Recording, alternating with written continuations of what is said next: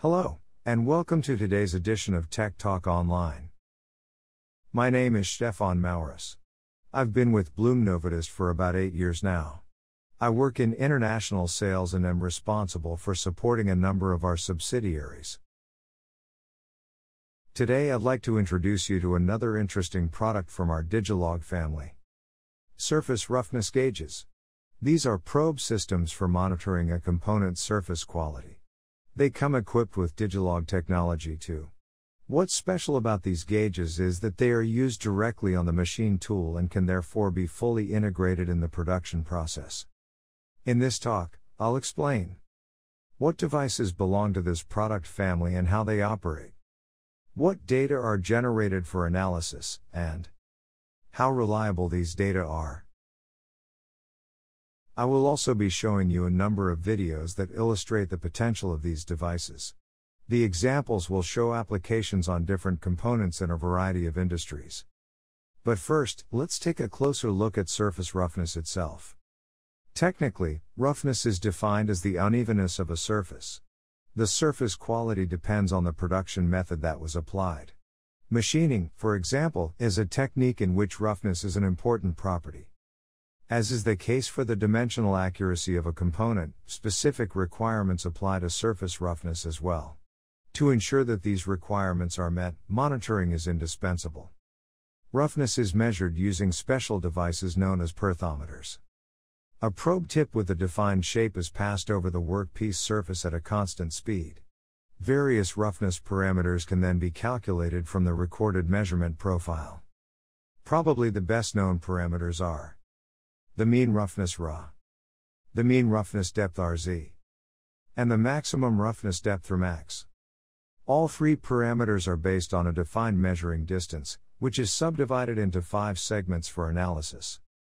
This illustration shows a commercially available perthometer. This device is designed for taking manual measurements. It is usually used in the measuring room, but for large components it can also be used directly on the machine tool. Measurements are always performed manually, however. A perthometer is not suitable for automation, and even less so for automated deployment on a machine tool. This is where our roughness gauges equipped with digilog technology come in. Details on how the digilog technology works were already discussed in Tech Talk Online as part of the discussion on digilog touch probes, which can be used to scan a component to compare the true profile with the set profile. Let me give you a brief summary. In the digilogic measurement process, many thousands of measured values are output instead of just a single signal. In essence, a data flow is generated. During measurement, the deflection state of the stylus is recorded continuously. The probing system is basically turned into a scanning system. The same principle applies to our roughness gauges. Just like in a perthometer, the stylus slides over the workpiece and records the roughness of the surface. The raw data are processed by the software in accordance with the calculation method set out in DIN ISO, and the usual roughness parameters are output. The main advantage of the roughness gauge system over a perthometer is that the probe is integrated in the machine tool. The cutting tools are replaced and the roughness probe is inserted in between the individual processing steps. The subsequent scan and the ensuing analysis are fully automated and do not interrupt the production process. Let's look at an example of this operating principle in a video. Here you can see a component for medical equipment being processed on a machine tool. After machining is finished, the probe is inserted. An initial scanning process determines the exact position of the probe relative to the component, and then the stylus is moved against the component and the surface is scanned. The roughness gauge is fully integrated in the machine control. The Blum-NC cycles control the probe. The machine operator can influence the measuring distance and the feed rate. Usually the specifications of the DIN ISO standard are applied. These are 5.6 mm for the measuring distance and 25 mm per minute for the feed rate. However, the roughness gauge offers enough flexibility to be able to use different settings so that the requirements and cycle times demanded by the particular situation can be met. I'll explain that later in more detail. Let's first take a look at the analysis. The measurement data are either displayed on the control screen of the machine or on a separate monitor. The Start menu shows the current test plan.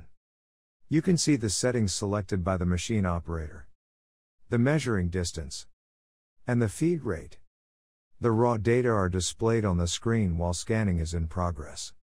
After scanning is completed, the software analyzes the raw data and outputs the roughness parameters RA, RQ, RT, RZ, and Rmax.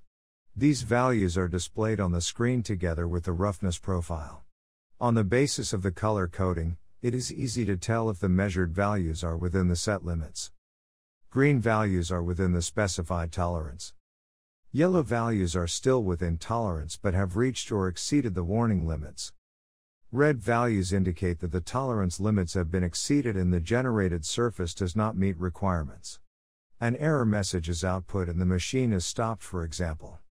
In addition to the roughness profile, the waviness of the measured surface can also be displayed.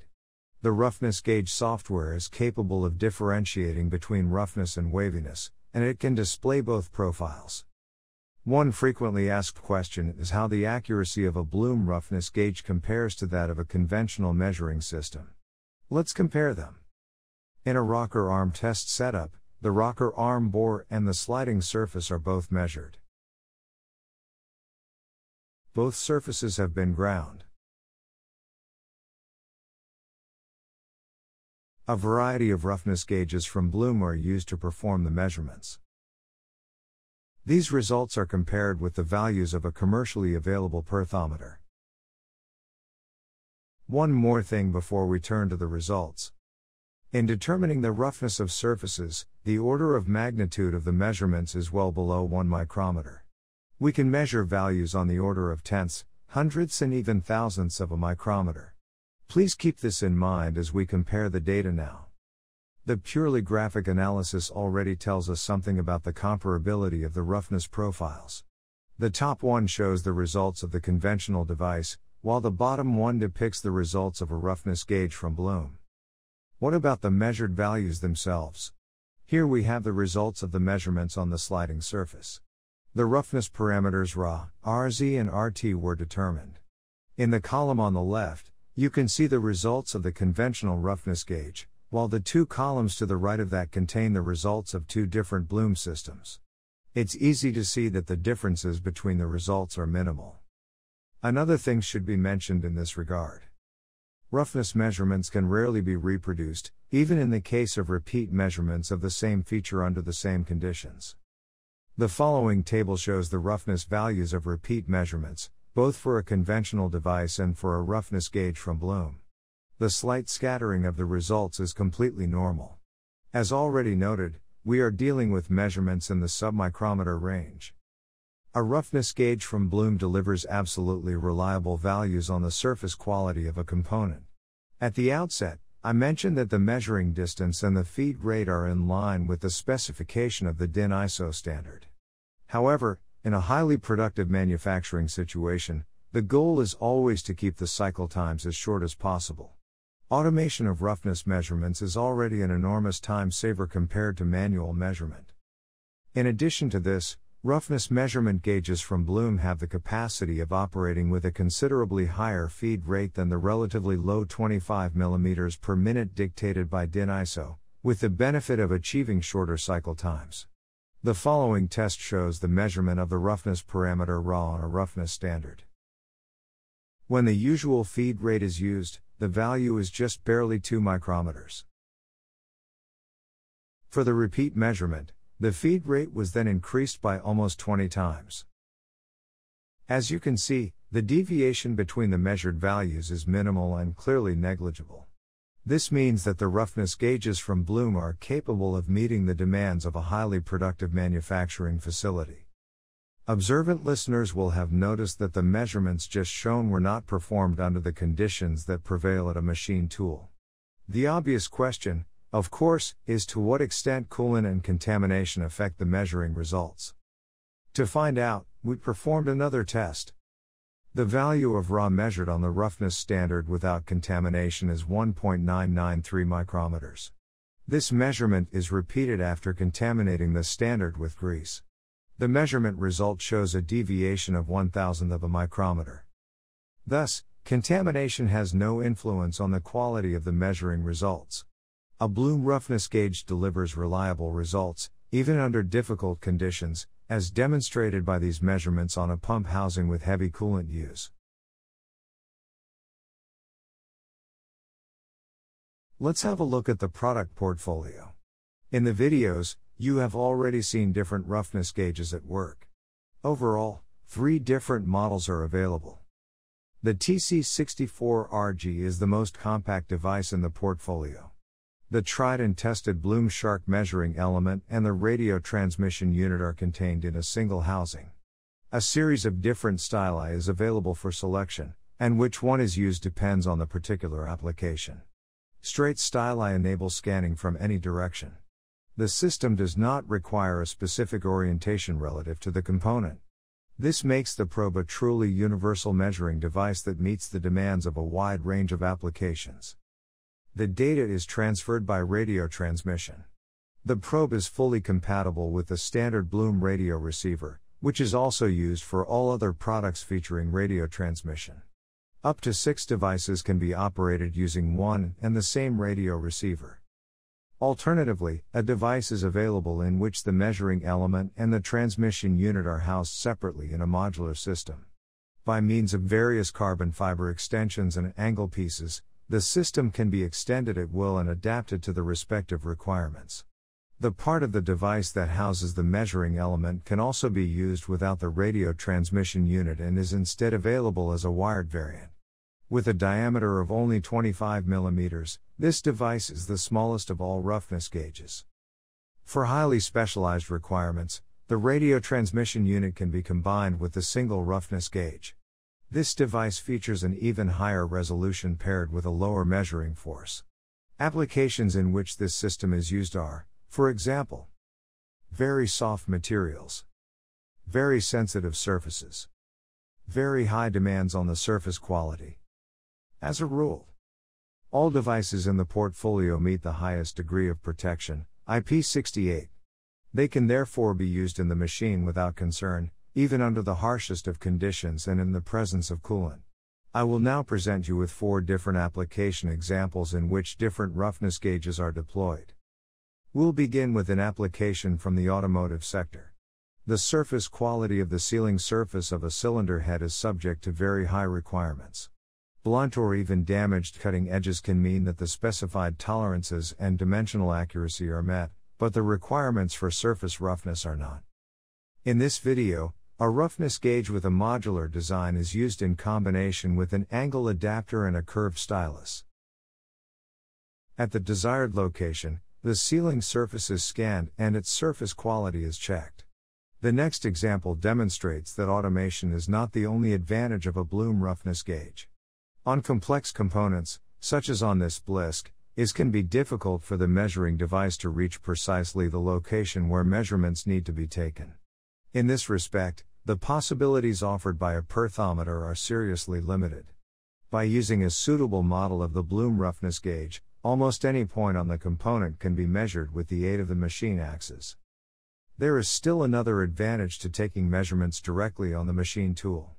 When a complex component is taken out of the chuck, for example to check it in the measuring room, it is often difficult or even impossible to resume processing because there will invariably be a slight offset relative to the original position of the component after it is mounted again.